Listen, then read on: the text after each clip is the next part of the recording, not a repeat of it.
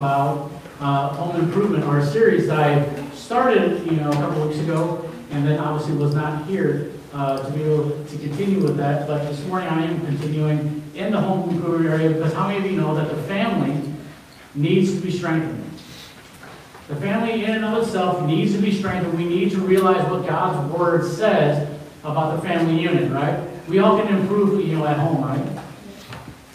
It's not just here at church, because the thing is that yes, we can hear a sermon every single week, but if we're not applying what we hear, if we're not applying what the Word of God says, then it's basically falling on, upon deaf ears. You can say, "Oh, Pastor, that's a great message," or I understand what the Bible says, but if you don't do what the Bible says, then it's not going to help you, right? Right? All right. Just to let you know that the medication that they had me on has my vision a little blurry, so if I stumble or fumble, it's because I'm blaming it on that. All right.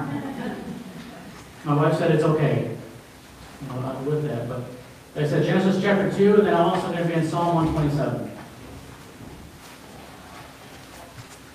And so as you're turning there, some of you may be, obviously a couple weeks ago, and then this morning you might be listening, you're saying, I'm hearing these sermons, Pastor, but I'm wondering if there's anything here for me.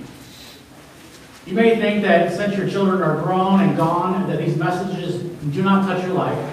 If you're single or living alone, you may believe that these sermons about the home and the family have nothing to say to you. No matter where you are in life, you still have family. The things that we're going to discuss today will apply to everyone here, whether you have children or not, or whether you're married or not. So, as we go to Genesis chapter 2, this morning I want to talk to you for a few moments about a firm family foundation.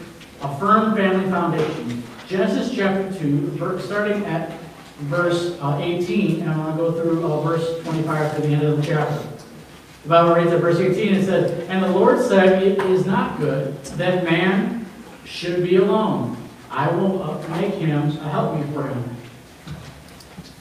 And out of the ground the Lord God formed every beast of the field and every fowl of the air, and brought them unto Adam, to see what he would call them. And whatsoever Adam called every living creature, that was the name thereof. And Adam gave names to all cattle, and to the fowl of the air, and to every beast of the field. But for Adam there was not found a helpmeet for him.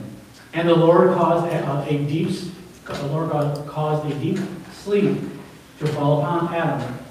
And he took one of his ribs and closed up the flesh instead thereof, and the rib which the Lord had taken from man, made him a woman, and brought her unto the man.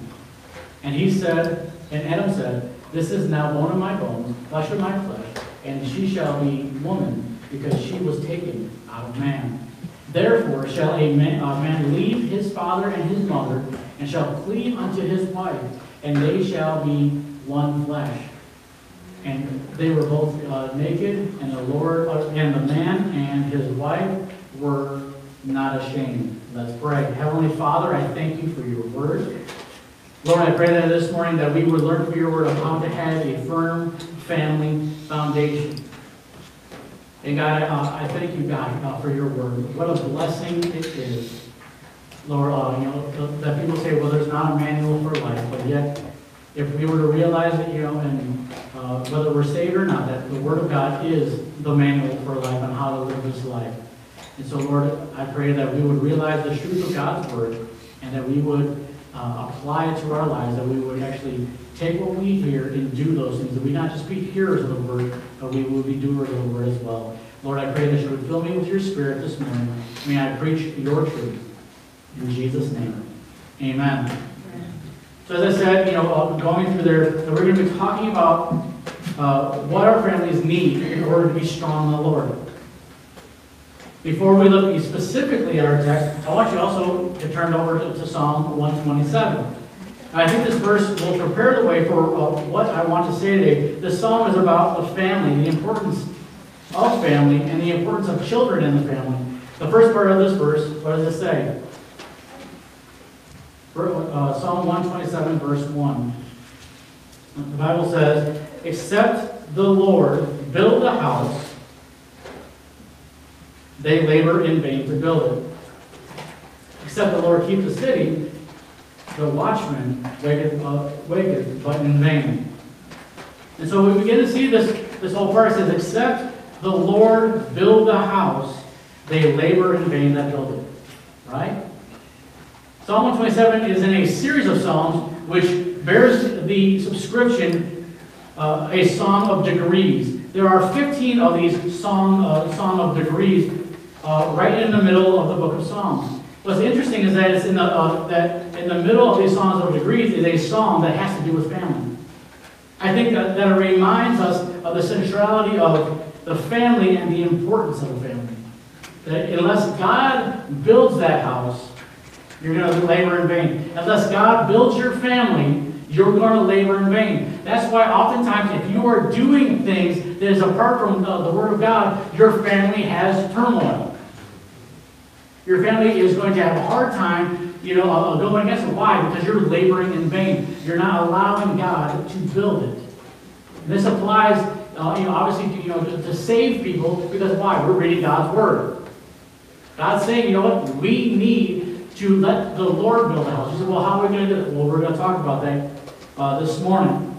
You and I know that a nation is only strong as the families that make up the nation.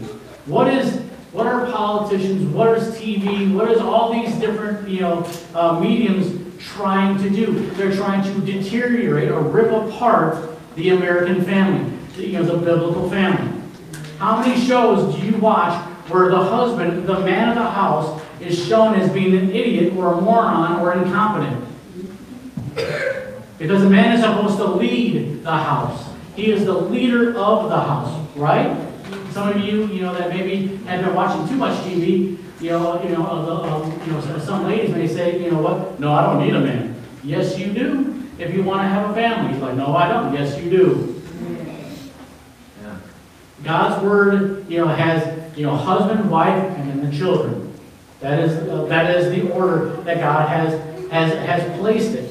And so we see a nation right now that is in utter turmoil. Why? Because the family unit is being attacked, deteriorated, and being destroyed and demolished, according to them. We also know that a church is only as strong as the families that make it up. So the placement of this psalm is obviously very important. If we don't have strong families, we're not going to have a strong church. Make sense? If we don't have a strong family, the church will suffer as well. And I believe that you're seeing the American church suffer tremendously. Another thing I noticed is that as I looked through the Songs of Degrees, is that most of them just say a Song of Degrees. But 4 of these songs say a Song of Degrees of David, indicating that perhaps David is the one who wrote that song. This song is different. It says at the beginning of that song, a song of degrees for Solomon. Now I think that it is important that we look at that, because why? Because it says at the beginning, except the Lord build the house, they labor in vain to build it. What was Solomon in charge of? He was in charge of building the temple. His father was not allowed to. He was the one that was allowed to. So he knew something about building.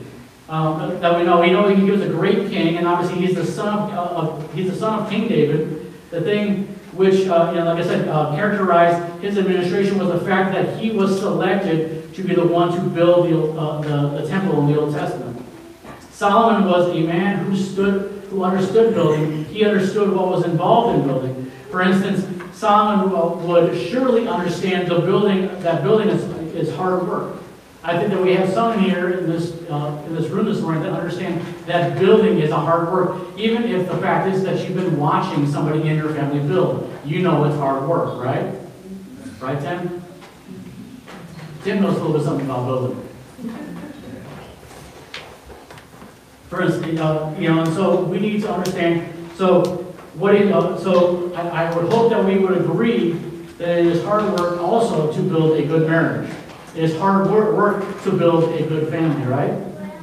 It's not something that just magically happens, right? It's something that takes hard work. It's hard work to build a business, right? Businessmen know how hard it is. It takes long hours. It takes financial sacrifice. It takes extensive training if you are going to build a good business. If it takes all that time and effort to build a business, we should not think for a minute that somehow marriage and family are going to just automatically work and it's not going to take a lot of work. It's going to take a lot of work. I think Solomon also would understand that it is important that you have a good general contractor. Do you want a contractor that cuts corners? I know of you that have. And it always costs you more in the long run. That's why when I find a good contractor, I stick with them. Because they're hard to find nowadays. There's so many people that want to cut corners because you know what, they can make more money and everything else. So what it ends up causing you is more money and more heartache on those things. So when you find a good contractor, keep them. Don't let them go. Now in the Old Testament, Hiram was a general contractor for the temple in the Old Testament. That's who Solomon had built the temple in the Old Testament. Obviously, he's a very capable contractor. I don't think Solomon's going to hire a guy that's going to cut corners on those things. And if you're going to build a family, it is important, again, like I said, to have that good contractor. And remember, it says, except the Lord builds a house. You can't build a marriage and you can't build a family unless Jesus Christ is the general contractor. You can't do it. Jesus was, obviously we know Jesus was a carpenter while he lived here on earth. And he is involved today in 3 very important building projects. He is involved in building a home for our future, right? A place in heaven. John chapter 14, he said, I go prepare a place for you. In Matthew 16, he says, on this rock I'll build my church. He's involved in building that, in building this church. Do you want a church that is not built upon Christ? Unfortunately, we have many that are not built upon Christ. They're built upon man's opinion. He also is interested in building a home for the family. Psalm 127, except the Lord build the house, they labor in vain that build it. Pastor, why do you keep on bringing that verse up? Because I want you to understand, unless the Lord builds your house, unless the Lord builds your family and your marriage, you will labor in vain. You will have all kinds of issues. You see, it's over here going, that's why.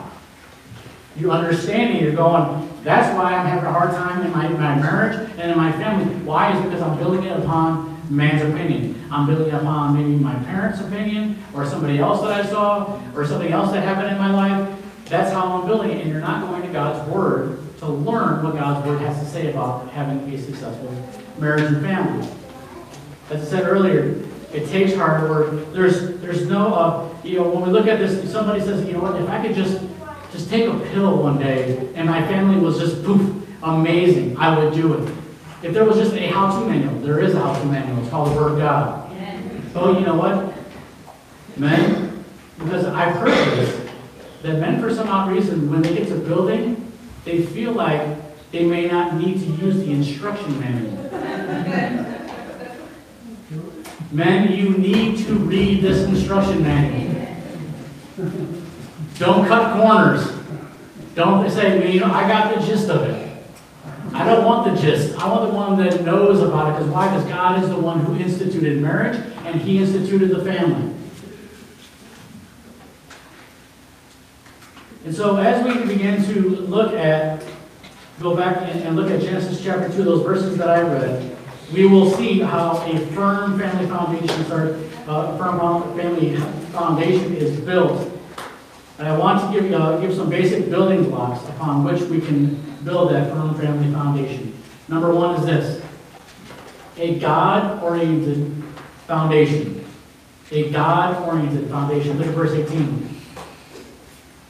It says, and the Lord said, it is not good that man should be alone. I will make him a helpmeet for him. That verse teaches us that in order to have a good family you have to have a God-oriented foundation. God has to be number one. You have, and I'm saying this, I'm just saying this, men, you have to read God's Word. You have to. I think this is one of the big reasons why, and I'm not saying this as a put down, but I think that there's a reason why there's more women in church than there is men. Is because men are usually going to church and they're usually bashed. That men are absolutely horrible. I'm not saying that. I'm saying men, I'm encouraging you, read God's Word. If you want to be able to lead your family well, you need to read the Bible every day. You need to. It's not a fact of, the pastor's just being mean. Men, you are the leader of the house. You need to read God's Word every single day. And I would venture to say you need to read God's Word more than you read the evening newspaper, and you need to read it more than you watch TV. You say, well, Pastor, what if I watch my favorite preacher on TV? It's not the same thing as reading God's Word. Well, what happens if I go out and I read something, like I need to read about how this verse is interpreted by everybody else? No. You read. Why? Because God wants you, He wants to talk to you. He doesn't want you to read some commentator or somebody else's idea. If God's Word says something, how many of you know that man's opinion does not matter? If God speaks to you on it and says, hey, this is what this verse means, you know what? Obviously, you check it against God's Word and you go back and forth. You know what? There's been many a times where I've looked at a commentator and I'm going, that's not even what that verse is saying. I'm not saying that all commentators are bad or horrible, but you always need to go back to the Word of God. You always need to. Because the thing is a commentary is a man writing his opinions on that verse. And they could be completely wrong. Or the fact of getting a devotional. I know that, and I've talked about this, and people say, well, Pastor, the devotional helps me. It only helps you understand how it spoke to somebody else. And who says that devotional you're reading, that person's even a believer? You could go to a Christian, and I'll just flat out tell you, you can go to a Christian bookstore, get a book or a devotional, and that person's not even saved. You say, well, it's a Christian book. It doesn't matter. You know what? They will, they'll sit there and go through and whatever. And the biggest thing nowadays with Christian bookstore, Christian music, Christian whatever, is how much money it makes. It doesn't matter, whether or not it's biblical. You say, well, I watch Christian movies. It's whatever makes the most money. You say, well, it's Christian. You can put a Christian label on it. Does not mean that it's Christian. If it goes against God's Word, it goes against God's Word. You know what? When you listen to a song on Christian radio, make sure that you're actually singing songs that actually are biblical. There's one song that I heard on there. It says, you have never failed me yet. Is that biblical? No. What it should say is that you have never failed me. And you never will. Because God will never fail us. But the fact that they put the yet on there, what causes what? Doubt that there's possibility in the future that God will fail you. And but the song is great. I don't care, if the whole song is wonderful and there's one line in there that's wrong. It's still wrong. I mean, how much impurity does it take to make water impure? I used the analogy a few years ago of taking a bottle of water and just putting a small, teeny, tiny amount of dog feces in it. It's only a small amount. It's only like 1%. I mean, the rest of it's pure, right? Would you drink it? Then why would you sing something that is not pure? That is not God's Word. Why would you read something that is not God's Word? Why would you? That's one of the reasons. Like when I read a Christian book, and this is a tangent, I'm telling you right now, but this is not in my notes. When you read a Christian book, I can sit there and say, look at that and say, well, that's good. But then I need to take it to God's Word. Everything needs to go back to God's Word. Everything. Whether it be music, God's, you always have to go back to whatever I watch on TV, because as much as I love Andy Griffith, there's some stuff on Andy Griffith that's flat out wrong. You say, well, Andy Griffith? I mean, how could he get it? He gets it wrong a lot of the time. It's funny watching Barney. Everything needs to be brought back to God's Word. Everything. The key phrase again in verse 18 is this: I will make. The first family was formed by God. God said, I will make. It wasn't man who was making. God said, I will make. He's the one who started the first family. He's the one who started marriage. And it was founded upon His power and sanctioned by His authority that you have an adequate authority for your family. If God is, God should be the number one person in your family. He should be. He needs to be. Every family is built upon some source of authority. There is some basis by which you build your family, by which you make decisions for your family, by which you determine the value system of your family. There are basically two directions you can turn to when it comes to what will be your source of authority in your family. One place is that you can turn to culture. You can see how culture has a family. That's a messed up way to go, I'll tell you that right now. You can turn to the culture in which you have been brought up, or the culture which surrounds you today. Most people, when they establish a family, draw from the values and the standards of their previous family. Meaning who? From your parents. They tend to build their own family and make it like the family in which they grew up in. And you may say, well, Pastor, hold on a second. Are you speaking bad about my family? No. But they don't know it. Your family could have been godly. Could have went to church every single week. Could have been reading their Bibles every day together and everything else. But they are still not God's Word. They're still not God's Word. For many people, like I said, it could be a good thing if you had a Christian mother and father, and they love the Word of God, and they love the Lord, and that they taught you the Bible and Bible morality, and taught you to love Jesus and love one another. Then you have a marvelous family heritage, right? That would be a good foundation on which to possibly build your family. Why? Because everything was built upon the Word of God. They made God the center of it. Of course, it is a sad thing that there are some children who have these godly families, and they reject the godly values that they were taught by their parents and their previous family, and go in the other direction. We see this all the time, and oftentimes it's been badly characterized. It's always the preacher kid or the deacon's kid. I'm doing everything, I'm trying to do everything possible in my life that my family is not the statistic.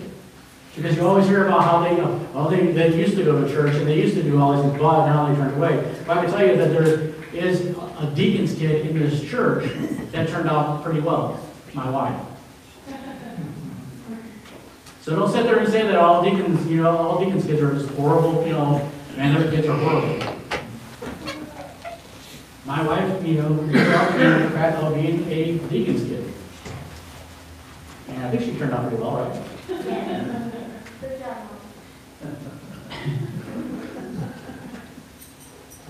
But not every situation, not every situation happens like that. Or, the other way would be that some people just model their family after what they grew up. And then, like I said, obviously that might not be a good thing at all. For instance, if your family was built on materialism, meaning that if you didn't get something, that means you didn't love the other person, that can lead to a whole lot of things, because then you have a lot of people, in your family that are feeling bad when all of a sudden maybe Christmas is not as big as it used to be because maybe dad got laid off and couldn't afford it as much, right? If material possessions were the most important thing in the family, that's obviously a bad pattern to follow. If alcohol and drugs were in your family, that is a bad pattern to follow. Does it bother you when you see a couple in a restaurant with small children and mom and dad are drinking alcohol in front of the kids? Well, Pastor, the Bible says, don't drink. I don't see people taking a little drink. I see them taking a whole lot of drink. And chances are, those kids are going to grow up in an atmosphere of turmoil and conflict. One of the greatest tragedies of the American family today is the use of alcohol. Their choices have brought unforetold sufferings upon them and the children that they raise. Because alcohol brings a whole lot of other kinds of things in there, along with drugs and stuff like that, that is involved. It'll rip a family apart. Or maybe some families have nothing but fussing and quarreling and yelling in the home. If you saw family arguments and whoever yelled the loudest got the most violent one, then you may perpetuate in your own family. If that's all you ever saw, then you would think that that's the way to do it. But it is a poor pattern to follow. It may be the culture from which you came. And others find their source of authority in the culture around them. They have been brainwashed by the culture. You say, I've never been brainwashed. You have been brainwashed. If you're watching TV, and you know what, and I say this to my detriment, I watch TV. You're being brainwashed by whatever message that they're sending.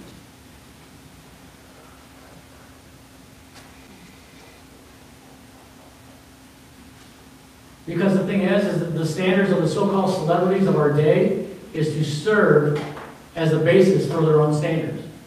The celebrities nowadays, and even back in the time, back in the 50s and 60s and all that, were not necessarily the best to follow. They may have been great on the show. I was getting my hair cut this past week because I was looking pretty shaggy. I felt like I was a hermit for a little while. As you can tell, my beard is shorter too. But as I was in there and they were watching TV, they had the TV on in there. It was just bad stuff all over the place. And the thing is that all of a sudden, I just kind of popped my eyes up, and there was a man on there that I watched on another show that's considered to be a family wholesome show that doesn't have all that bad stuff, but he was on this show with all the bad stuff and all the violence and cussing and swearing and all this stuff, all this junk that was on this one show. He was in that show, but then he's over here in another show that's supposed to be a family-oriented show. So don't think that, just because you're watching a show that person on there, you're going, oh man, they're a good moral person. No, they are actors, and they are wanting to make money wherever they can get it. Whether it's on a family show or whether it's on a perverted show.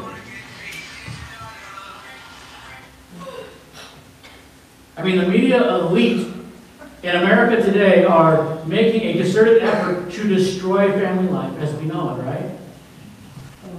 And as the family life ought to be. The culture is destroying everything in its power to undermine and to destroy the biblical foundation of family. The standard in today's culture is like, let me see here, the Kardashians. It's the Simpsons. The Simpsons have been on for like 25 plus years, controlling the culture. Things like South Park. And some of you are going, well, there's nothing wrong with that. Why? Because you've been desensitized to it.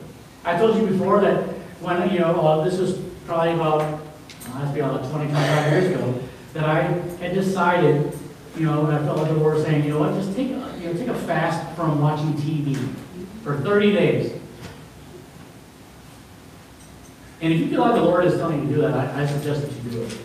Because you will come back and all of a sudden you will realize how desensitized that you were with the junk that is out there. If it's not the show you're watching, it's the commercials. Shows like Modern Family. They think that they can redefine how a family is. You have books out there, talking to your children about My Two Dads, My Two Moms, or Timmy has two moms. Or you have the Drag Queen Story Hour. All this crap that's out there. You say, well, Pastor, you just said the C word. I'd rather say, the word crap than, the fact of you going out there and having your kids groomed by a transvestite, by these pedophiles going into a drag queen story hour and telling your kids about things that they should not be hearing about ever.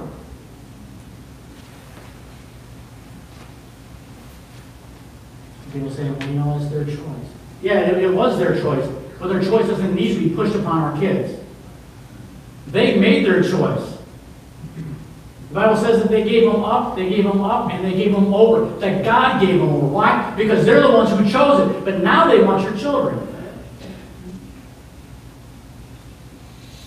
And if you don't think that the homosexual, the LGBTQIA plus whatever, because it's always updating, they are after your children. They are all pedophiles. They want your children. If you don't think the whole gender reassigning and gender surgeries and all that stuff is not wicked, it is wicked as hell. It is. I mean, any parent that says, I think my son, wants to be a girl, and then goes and then has their genitals removed when they're 5 and 6 years old, that parent should be slapped. Should be, I'll say they should be. The government should, and I'm just going to say, should put a bullet in their head. Amen. Doing that to a child, you've got to be kidding me. Do you ever hear a thing that kids like to play is called make-believe? Just because they have that thought for a moment, or the parent goes, you know what, I really wanted a daughter, but I got a son, so I'm going to start calling my son a girl. That's child abuse. That was free too, though. But it's crazy the way that they're wanting to destroy the family and destroy lives. If you're depending upon the government to sit there and be, your barometer for morality, I'm sorry, you're going to be messed up. You say, well, you're just going by that old ancient book that tells you all these things. No, I'm going also by biology that the Bible teaches as well. There is only 2 genders. Do you know, and this is something, that just happened this past week, separate rank, that there's 2 states this past week that signed into legislation that you can't say anything anti-Semitic or you get thrown in jail. 2 states. And you say, well, it's got to be those liberals, those Democrat states. No, it's 2 Republican states. South Dakota, was it Christy Noble, which which Donald Trump is planning, is looking at for being VP. She signed it. It's like, oh, she's a great, great governor. And then Georgia.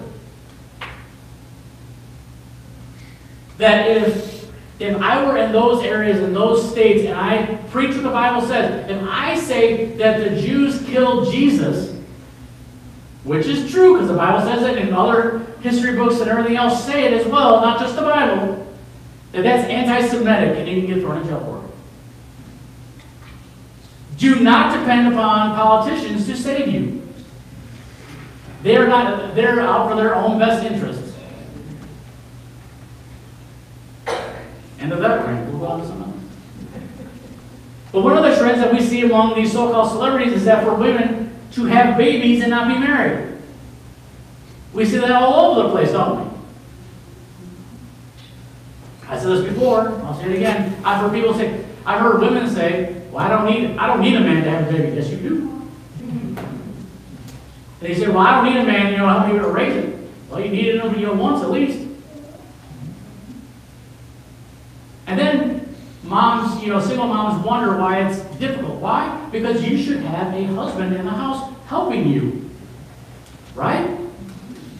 And not multiple husbands.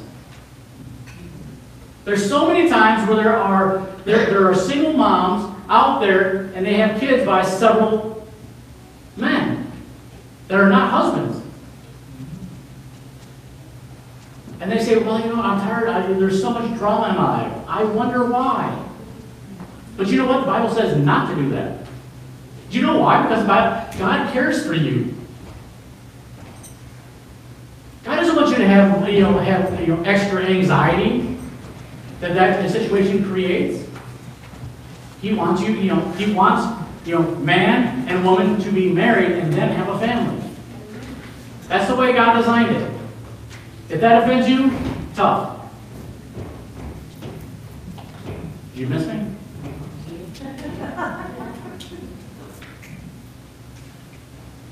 But the end thing now is, like I said, is for these women to have babies and not be married, is just to pick out a guy and have a baby. It's like the baby has become an accessory, like a piece of jewelry. It's like you have a diamond ring, you have a diamond necklace, now you have a baby on your side. But I can guarantee all those celebrities are not raising those children. They have other people doing it. And the only time they ever bring those kids out is for some red carpet event and like, oh, look at how great of a parent I am.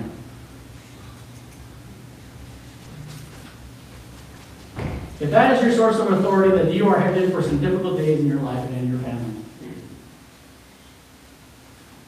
I want to show you how to build a firm family foundation. The way to do that is for that foundation to be God-oriented. It means that God is number one. In verse 18 it says, and the Lord said. This is God talking. God is the one who is establishing the institution of marriage and the family. And he said, I will make. Marriage is a divine institution in which you hear those marriage vows. In there's marriage is a divine institution. Well, a family is a divine institution as well. There wasn't a bunch of cavemen around, going around like, why don't we just have a marriage and let's just have a family? Marriage came from God.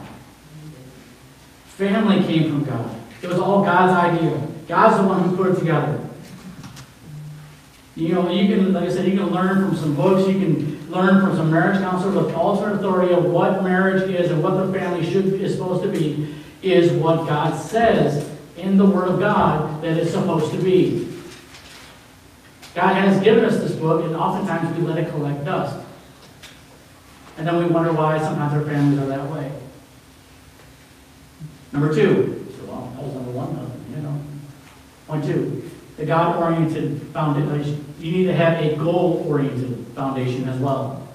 Verse 24 of Genesis chapter 2 says, therefore shall a man leave his father and his mother, and shall cleave unto his wife, and they shall be one flesh.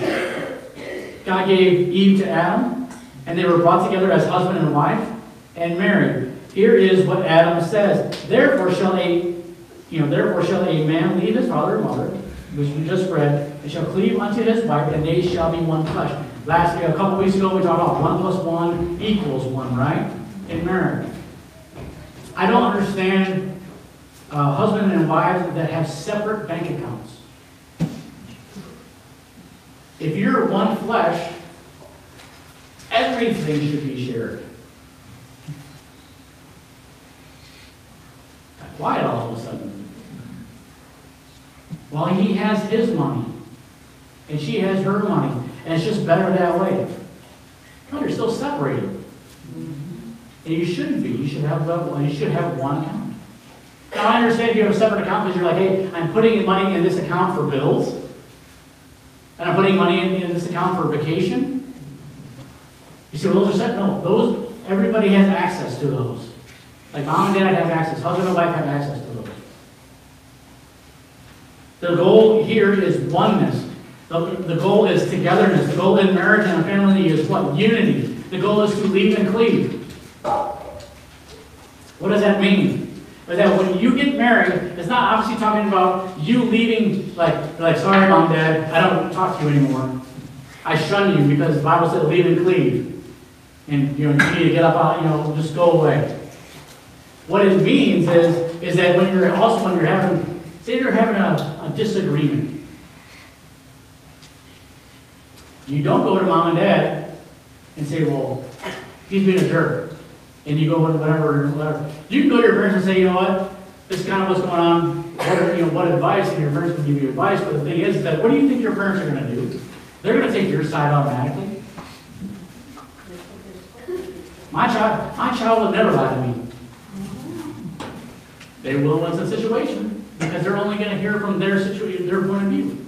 And it may not all be a lie, but it's going to be skewed. Right? You can go to them for advice, but parents, you should not be telling them how to live their life and how to run their marriage. They have to figure out how to do that on their own. Right?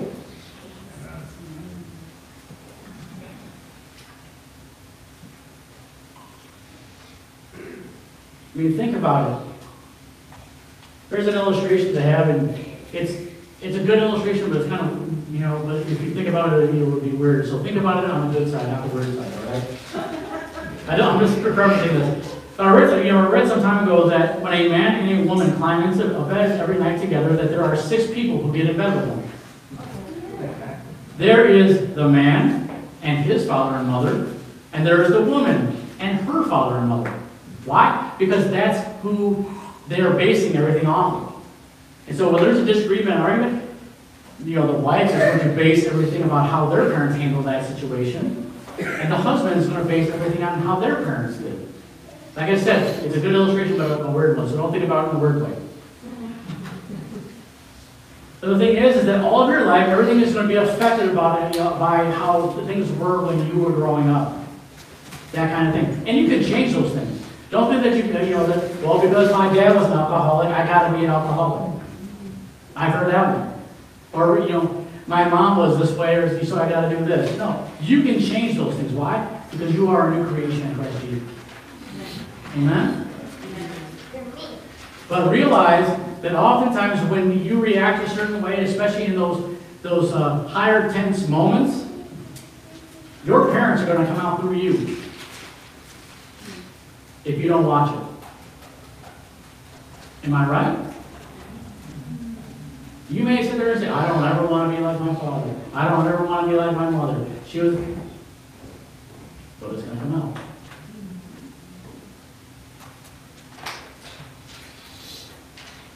Every decision, on those. So don't sit there and make those decisions and everything else based on those things. Here's another thing.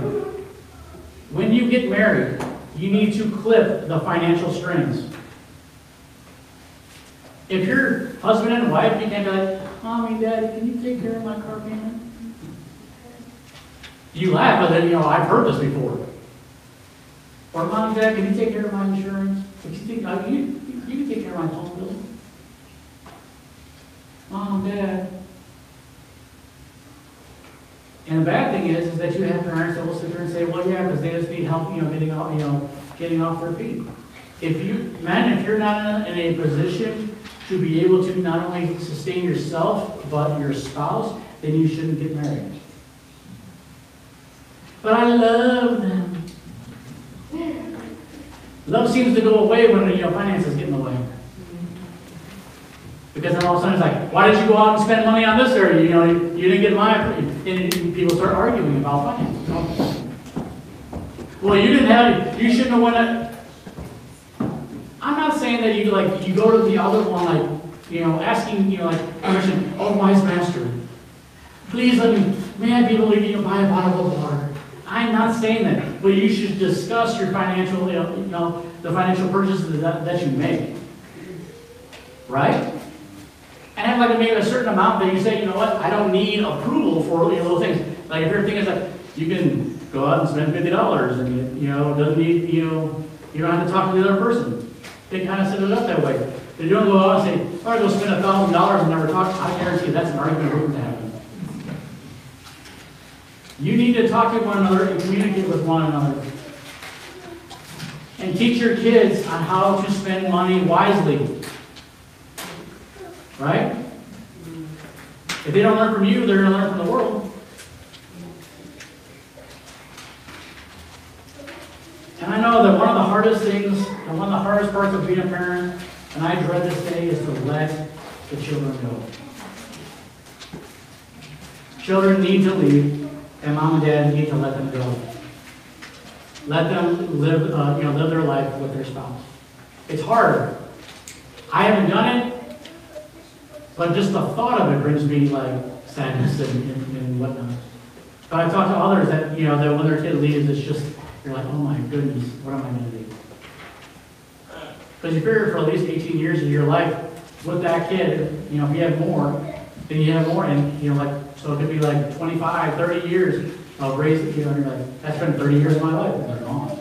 I mean, obviously they'll call you on the phone, but it's not the same. They'll come and visit from time to time, but it's not the same, right?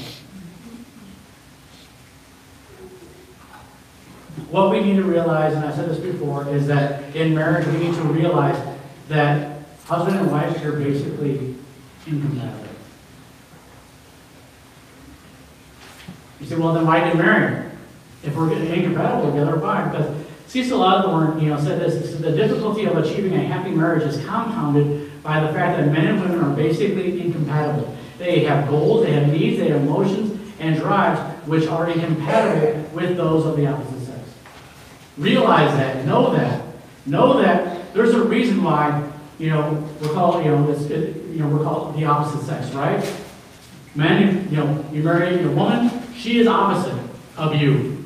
Women, you know that men is the opposite.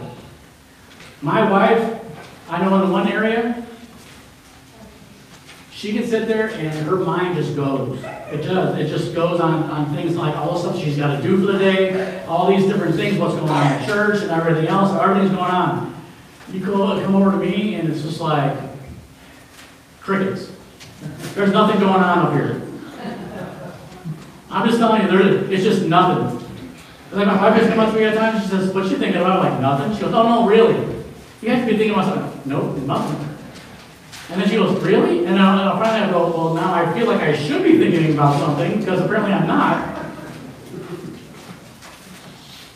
But I'm like, "No, there's like crickets, there's nothing." I was like, well, if a thought comes in my brain, I'll let it out. I'll let you know.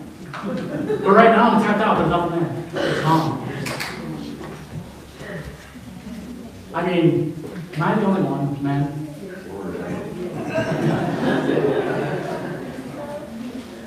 It's just one of those things where we're just going like, I'm tapped out, I got nothing. All right, I'm good. Everything's already came out, I'm good. And I sit there and I think about the fact of, you know, like comedian Tim Hawkins was talking about the fact that his wife gave him this super long, like, text message. Because he asked her, he goes, "How are you doing today?" She gave him a big long list, and he ends up going, "Okay." That's all he had. That's all he had. He was tapped out on all that. Why? Because men are different, right? And women are different. You know, we're opposites of each other. But the same thing is true. Obviously, you know, when children are born, all of our children are different. Here, you know, you could have two children, you know, who have the same mother and father, but they are total opposites. You know, ones that, you know, will sit there and one will like to go outside and play, the other one wants to stay inside and like work on stuff. Or some, you know, one of your girls like wants to play with dolls, the other one's like, I want to go blow up the doll. I mean, just something totally different. I mean, you know, on the opposite parts of those things, right? These are different, you know, all the way around. We need to realize, obviously, that our spouses are different from us and our kids are going to be different. We can't sit there and say, well, you're going to be like this because I'm this way, so you got to be like this. So we need to realize with our kids is that we find what they like to do and we go along with it. Now, my daughter, I think about this, she loves ballet. She likes to, you know, do ballet. She likes to, you know, do all these things. I can't dance. At all. She's seen me, you know, I'll sit there and mess around. She's like, wow. And just like that, she starts laughing and giggling and whatever because it's just like that, okay? The only thing I can kind of help her out with right now is that she's into softball. I can help her out with that. I'm like, woo, I'm right there with, but I, you know, as far as all that other dancing, no, I can't do something. But that doesn't mean that I shut down and I go, well, I'm not going to be a part of my daughter's life in that way. Because it doesn't pertain. No, I need to realize she's different and she has different things that she likes to do, right? And don't you worry, just because I've been sick, I haven't forgot about her that 8-hour day. Yeah. She kept on asking me, "Dad, are you going to be able to do it?" I'm like, once I'm better, I'll be able to do it. Once I'm better. Once I'm better. But these are all things that we need to realize and know that, you know what? Matthew 19 says what? What God have joined together, let no man put asunder. You will have arguments. You will have disagreements. You will have those things. But realize, as I said, earlier, a few weeks ago, divorce should never be used as a trump card to get somebody to stop a conversation. I have heard of people in just drag out fights, and all of a sudden they're like, I'm leaving you. I want a divorce. And the conversation does stop. Why? Because that person never thought that was ever going to be brought up. Don't do it. It says, what God has joined together. When you got married, you said, you know what? I am together for them to what? For better or for worse. And don't sit there and try and hide the fact at times that you have a disagreement from your children. Children need to realize, yes, there are disagreements, but they also need to see the fact of the fact of you coming back together, and having forgiveness and reconciliation, and saying, you know what, I was wrong in this area. Can you forgive me? Oftentimes, you have people that will sit there and maybe talk about it, but very rarely do you have a spouse that will come back and say, can you forgive me, or would you forgive me? That's huge. Because it's not just the fact that you saying, we're going to get past this. It's the fact that when you say, would you forgive me, you're putting yourself out there and saying, I want your forgiveness, I seek your forgiveness because I want you to realize that I did wrong by you, and I'm seeking that. And that needs to happen on both sides. It can't just be a one-sided thing. It has to happen on both sides. Obviously, I'm talking to you, about commitment. And that is the number one requirement for a strong family is commitment. When you are committed to your wife, that's the way. And lastly, and very quickly on this last one, is this a grace-oriented family. Number 3 is a grace-oriented family. Verse 25 says that they were both naked, and the man and the wife, and were not ashamed. After Genesis chapter 2, what comes next? Genesis chapter 3, right? Some of you are thinking, I don't know. Is this a trick question? But Genesis chapter 2 closes with them being naked and unashamed, right? But in Genesis chapter 3, verse 10, it says that Adam said to the Lord, I heard thy voice in the garden, and I was afraid because I was naked and hid myself. And for some of us, you're already ahead of me, you know where this is headed. That in Genesis 3, we have the sad account of the first family and the entrance of sin into the family and into the human race. Man became a sinner. Eve became a sinner. Adam became a sinner. One of the things you have to understand to have a firm family foundation is that what? We are all sinners. We will all mess up. You married a sinner. Your spouse married a sinner. Well, I think, no, you're a sinner. You can think that you're most perfect thing out there. No, you're a sinner and you need some help to get your perfect. So, this is obviously true in Christian families, that mom and dad may be saved and all the children may be saved and you all may be saved, but you are all sinners.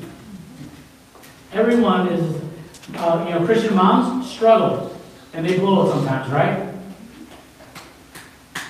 Christian dads battle temptation. Christian dads make mistakes. I make mistakes all the time. Christian boys and girls and young people sometimes can act like little pagans, can't they? But we are all sinners. We need to realize that.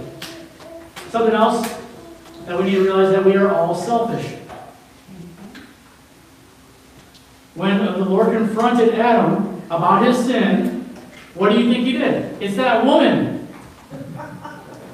It's all her fault. And what do you think she did? It's all that snake. It's the snake's fault. And then Adam went even worse. He said this way. He said, it's that woman that you gave me. It's all, in other words, it's all your fault, God. Nita, you're allowed to elbow him and whatever you want to. Don't go for it, Nita. We'll all turn to the side. We'll just go like this. Not only are we all sinners, but we're all selfish. Notice what happened in Genesis 3. It says in verse 21, it says, and unto Adam also, to Adam also and to his wife, did the Lord God make clothes of skin and clothe them. What's that? I mean, think about that. All this stuff that God makes them what? Clothes of skin, and He clothes them. This is what? A picture of salvation. This is a picture of salvation. That's a picture of grace. God covered their nakedness. God covered their sin. Not only are we all sinners, and we're all selfish, but we are all damaged goods. You guys are feeling wonderful about yourselves, aren't you? Right? Pastor called me a sinner, he called me selfish, and now he says I'm damaged goods. But you know what? Here's the thing. We're all salvageable. We're all salvageable. We are all saved by God's grace. God can change you. He can say, I'll go over there and I'll hear Him, but you may say that I'll go over there and I'll hear Him, but it's not going to help our family.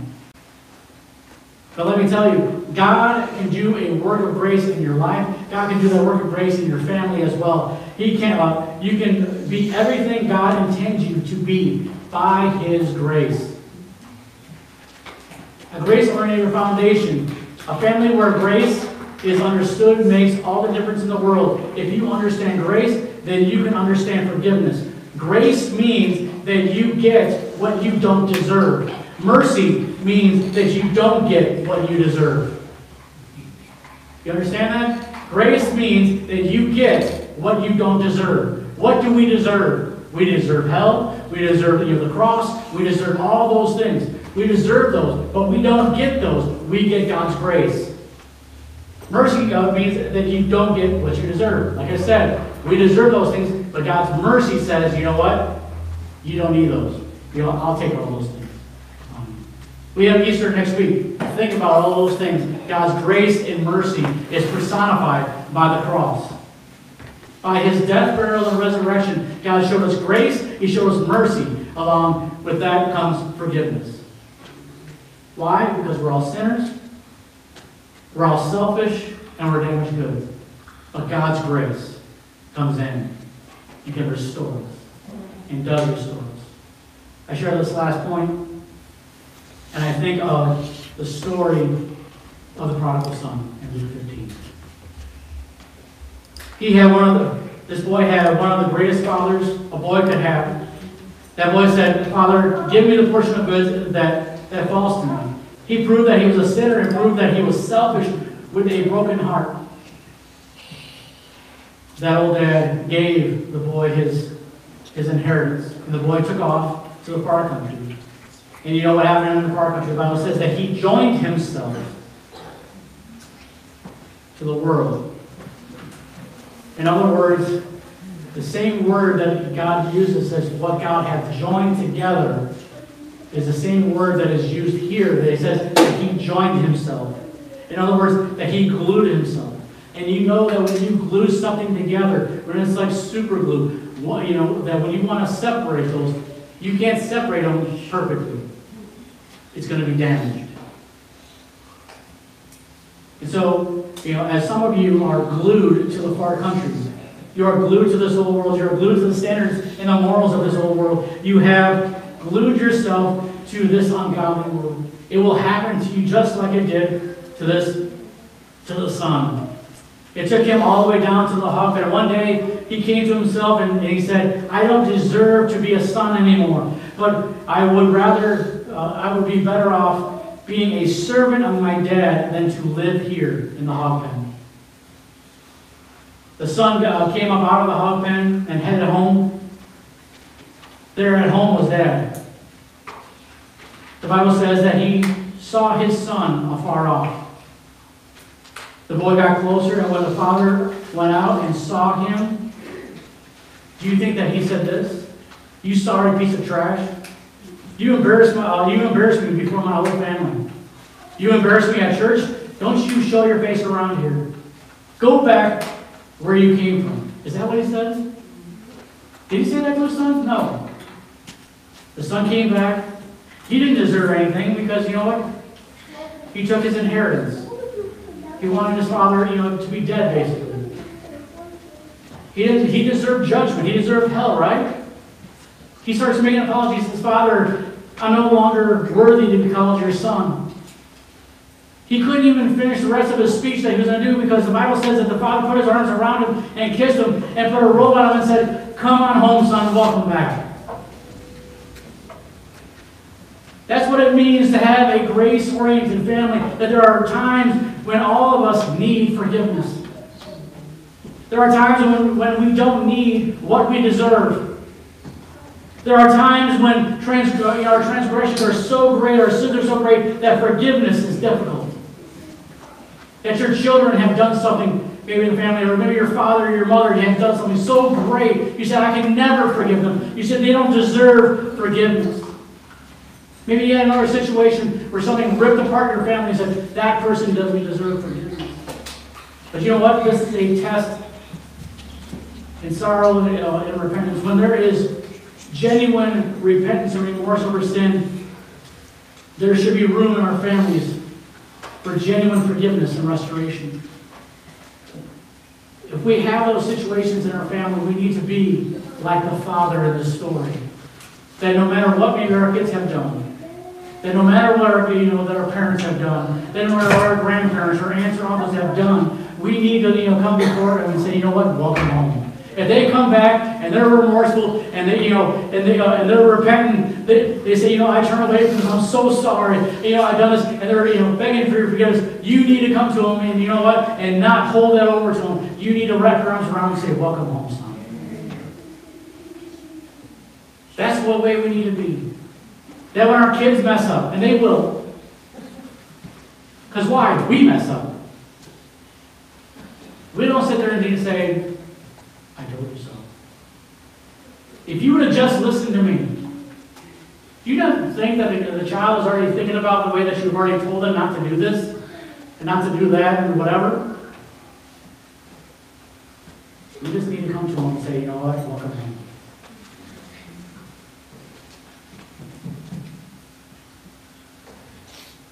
If you want to build a family with a firm biblical foundation, you need to have a God-oriented family that gives a family authority.